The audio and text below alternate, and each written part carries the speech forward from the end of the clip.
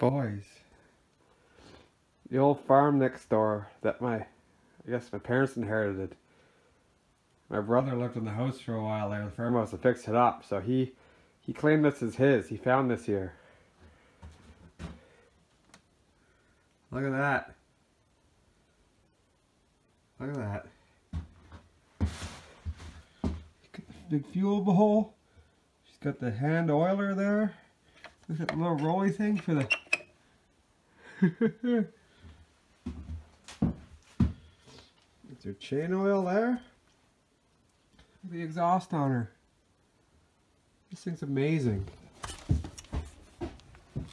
Oh.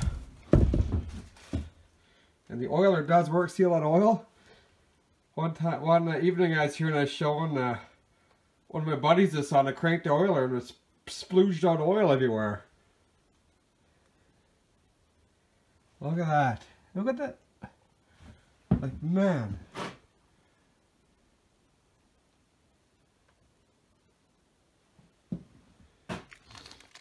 It's amazing. Look at the conditioner. There's the on-off switch. Must be your fuel on and off, hey? Looks like like a Tillotson carb or whatever with the round diaphragms. What an incredible... You grab that saw, man, it's so heavy and bulky and off balance. Oh, look how wide it is. It's so freaking cool, man. And it's just mint. It's like a museum piece. Like, you can't tell me that saw's got a whole bunch of running on it for how old it is. Even the sprocket, it's wore, but it's not like it's hanging in there.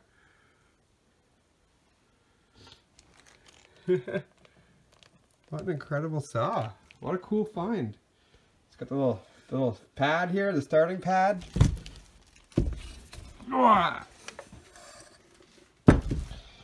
See, you put your foot on the old pad and give her the big haul. It even feels good to roll over. Like, it feels like it got great compression. And so someday my brother, he's pretty busy now with his family, but someday he plans on getting this thing going. And it's friggin' awesome, boys. I want to talk about pioneers. You're the pioneer. This is probably the pioneer of pioneers. That's cool. Let's get the tree. I should do some research on this saw. It's amazing. So after just a quick Google search, my mind was blown. The Pioneer 650, they were made from 1964 to 1976. And that saws 103cc saw. What? What's a saw that size doing in that part of the country? I don't know. That Pioneer is 103cc. Got a Tillotson carburetor on it. It's a cast iron cylinder, or aluminum cylinder with a cast iron sleeve. So the cast iron sleeve in that cylinder, they operated max 5,500 RPMs, and then the recommended bar length is 16 to 28 inch bars. So that's it's probably just got torque like unbelievable. It could probably handle like a 4-foot bar. Probably. Like, it's not going to cut fast, but she's just going to, like, it's going to be a tractor. 103 cc's. That's nuts. Like, man.